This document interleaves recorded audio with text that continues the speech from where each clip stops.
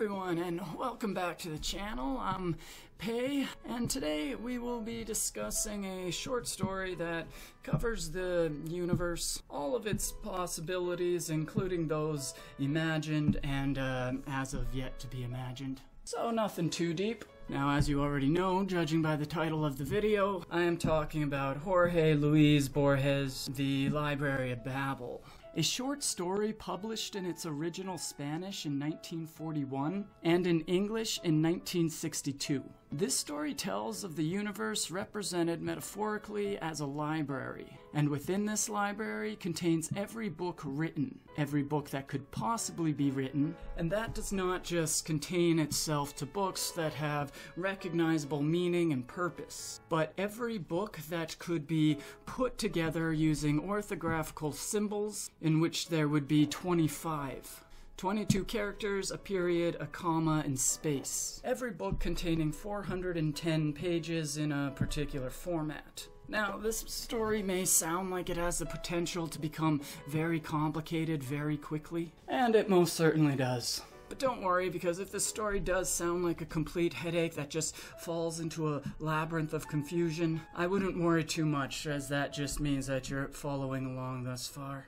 Now, there are a few videos that have been made on this story already, as there are as many takes on this as there are books in the library. So I will provide links to those videos below. So here I'll just give a quick summary of the story and then proceed with the analysis. The story, only being a few pages, is somewhat deceptive, as it is by no means a quick read. And as stated, anyone familiar with Borges' work, this really shouldn't be much of a surprise. We begin with the narrator giving a description of the library, one which they immediately point out is the universe, which is made up of indefinite, possibly infinite hexagonal galleries. On one of the walls there is an entrance, and on the other, necessities for human survival. These galleries of hexagons seem to be attached, and as many have pointed out in other videos, kinda like a beehive. However, if one looks at the description, that can't possibly be right. By the way the story describes these hexagons, there really can only be 4. Anything more would suggest another entrance. And unless they're all stacked up upon one another, which is discounted as it's described as a hallway that connects them, I don't see how this description of a beehive is actually possible. And with Borges being as meticulous with his writing, I can't see how this would be a mistake or something simply overlooked. Okay, so I had to look this up to see how this would work, or if it does work. As the story does say, there is an indefinite number of hexagons, each one having a single entrance. And as it turns out, this has been pointed out many, many times. And I did find a website in which tries to explain this, except it does involve a rewrite, which then states that there is a second entrance. I'll provide the link below, and if anyone else knows of an explanation, let me know. But this page here is the best that I could find. Alright, well, that answers that. Anyway. The remaining walls are bookshelves, and as mentioned, they contain books that hold 410 pages. The content of these books is allegedly meaningless for the most part. With 22 characters, a comma, and a period, every possible arrangement that can be made of these symbols is what is found in these books. This makes the number of books adding up to 25 raised to the power of 1,312,000. To put this in perspective, for each book in the library, there is 30 million others that differ from a single character. This, of course, is what makes it slightly difficult to find any book that provides substantial amount of meaning or purpose outside filling a spot. And by slightly difficult, I mean impossible. The likelihood of anyone coming across a novel of any kind is 0. which may not immediately sound right, since books that hold coherent meaning do exist, and therefore the possibility of finding one couldn't be zero. But no, it's zero. But we'll get to that later, possibly in another video. Now, the idea of a total library is by no means a new concept, and one that Borges traces the history of in his short essay, The Total Library, which I will provide a link for the PDF below if you want to quickly read that. In Borges' version, we have the narrator who realizes he's coming upon his last days. And in doing so, he gives an account of his experiences within the library, while giving descriptions of others' reactions in such a universe. For example, the librarians that search for treasured books that provide meaning, as well as those who would destroy books, declaring them meaningless. What's interesting here is the people that are throwing the books out, the ones that they have declared have no meaning whatsoever, would first have to have had knowledge of any future language, or any evolving language to actually know that these books have no meaning. Though the story vaguely mentions how decoding a specific book led to understanding the fundamental law of the library, that being the books are made up of the same elements, the comma, period, and letters, and with that information gathered, they concluded that there could be no two similar books. But we'll come back to this. To sum up the story in a sentence or two, the universe is a vast library that contains every possibly written book, and a man who knows he's about to die is just kind of letting you know that's what it is. Which is kind of strange, because who would he be saying this to? Everyone would not only already know this, but know it very well. It is quite literally what surrounds them everywhere. It's equivalent to listening to someone on their deathbed tell you how space exists. What is probably the most obvious analysis of the short story is its representation of the human being's futile search for meaning in the universe. It would be all too easy to compare this to the absurdist interpretation, and many questions would arise, such as if we were to find a book that did communicate a supposed meaning, would we recognize it without having anything to compare it to? Or better yet, if we were to come across, say, the theory of relativity in its completion, since the letters that formulate the book were randomly generated, would it still hold the same meaning?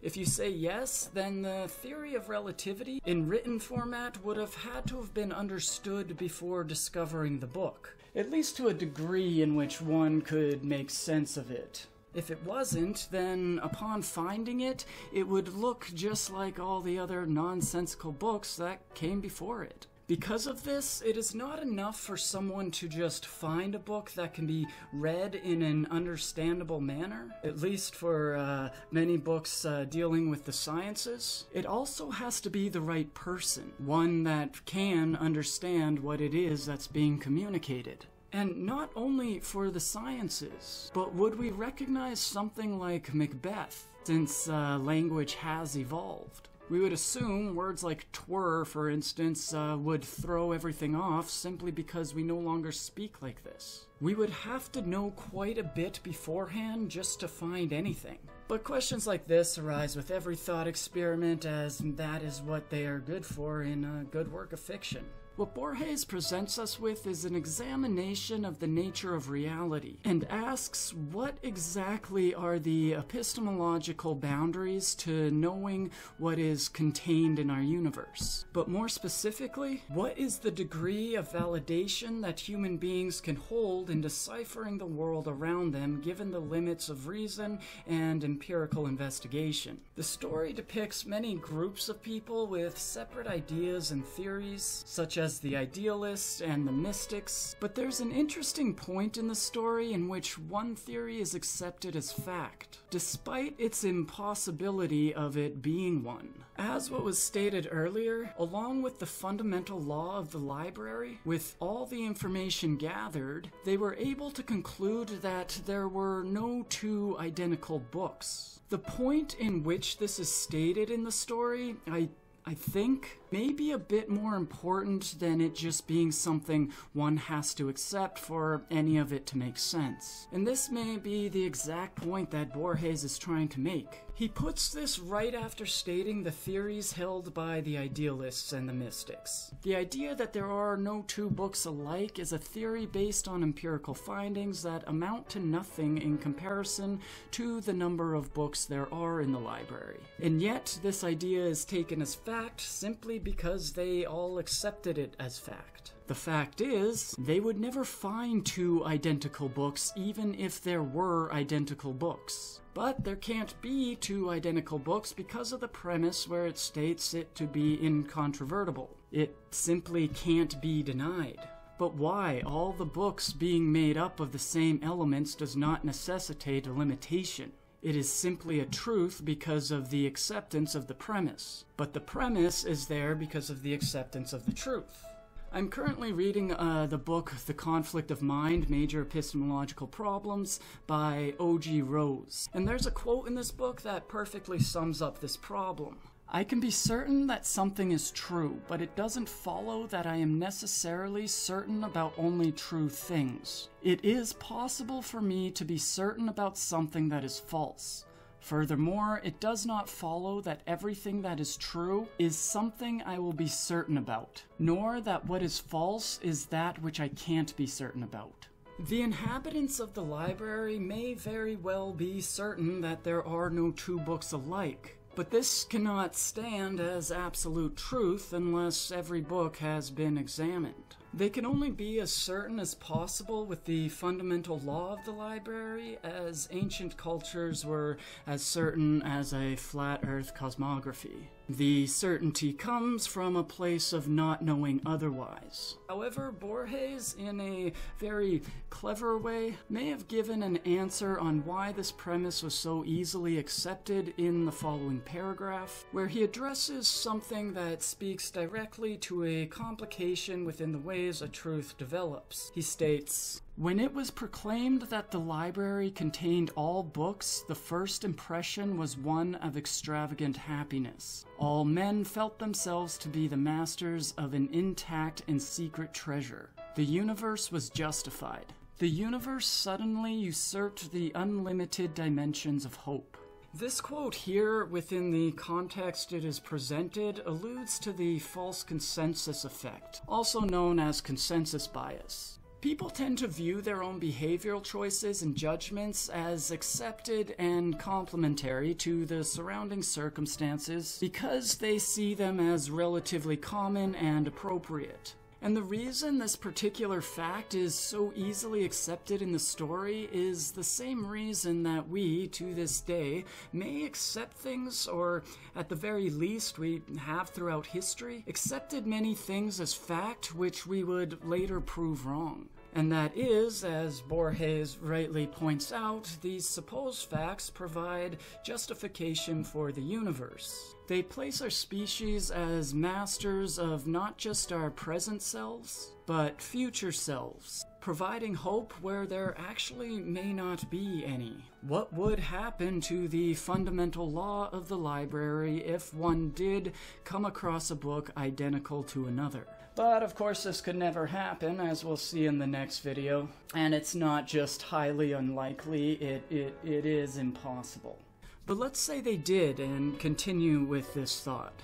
All that empirical evidence added up to nothing in light of what truly is. The truth becomes temporary in every instance. That which is justified true belief is not knowledge. And this goes far beyond having 10 coins in your pocket. If anyone gets that reference, you win. This cuts to the very heart of truth and its relationship with knowledge, and questions the grounds of the relationship itself. Without knowing absolutely what is contained in the entirety of the Library of Babel, is it fair or even possible to make absolute claims about the library? Essentially, are all truth claims only temporarily justified knowledge? And of course, you couldn't make claims on this statement due to the obvious paradox. The paradox being, there is no truth. Well, now we have a problem. But maybe none of this is the point. Although this is Borges, and this very well could have been the point. But maybe what is said at the very end is what should be taken away. The library is unlimited and circular, and any traveler on a long enough timeline would see to it that the volumes repeat in the same disorder, which then, if repeated, would be in order. Now, next video we'll talk about exactly how many books are in the library, and why this library, despite having a precise number of books within it, still might be infinite. And not in the circular way in which Borges expresses in the story, but the library itself actually still may have to be infinite.